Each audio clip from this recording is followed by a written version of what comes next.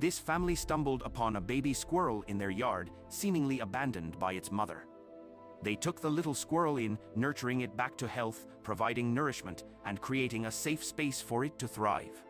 They made efforts to reunite the squirrel with its mother by placing it in a specific spot in their yard, but sadly, the mother never returned. Over time, the young squirrel adapted to its surroundings and began living independently near the house.